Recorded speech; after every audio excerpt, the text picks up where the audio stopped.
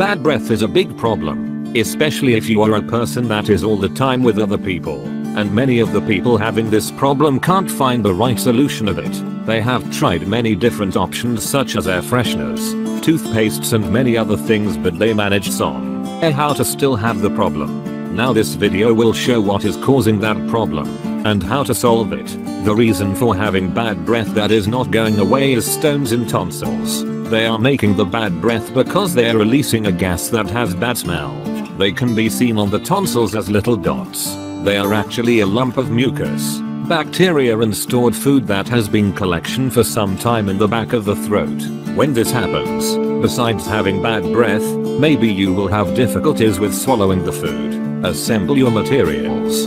Get together the cotton swabs and other necessary components. Cotton swabs, toothbrush, a mirror, flashlight app, or lamp that you can direct, running water. Shine a light down your throat. Open your mouth and shine the light into your mouth. Do this in front of a mirror so that you can locate the tonsil stones. Flex your tonsils. Close off, or flex, your throat muscles while sticking out your tongue. Go and tighten the muscles in the back of your throat.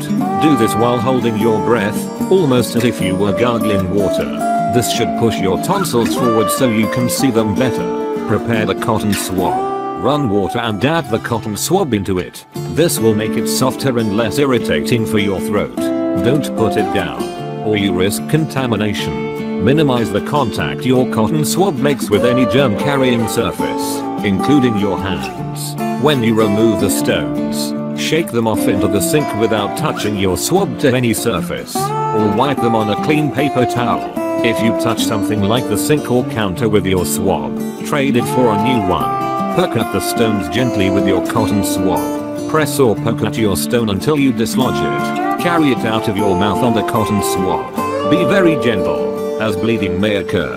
Although a little bit of bleeding is normal, try as much as you can to minimize the bleeding. Cuts and wounds can get infected by the same bacteria in your mouth that cause tonsil stones. Rinse if bleeding occurs, and brush your teeth and tongue as soon as it stops. Rinse with water and repeat.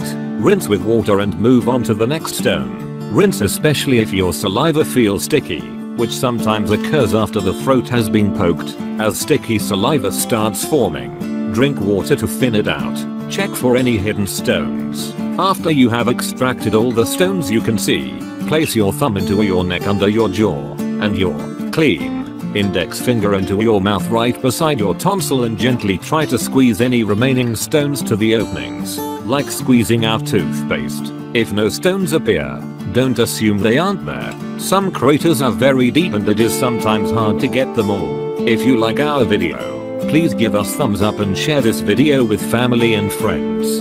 Thanks.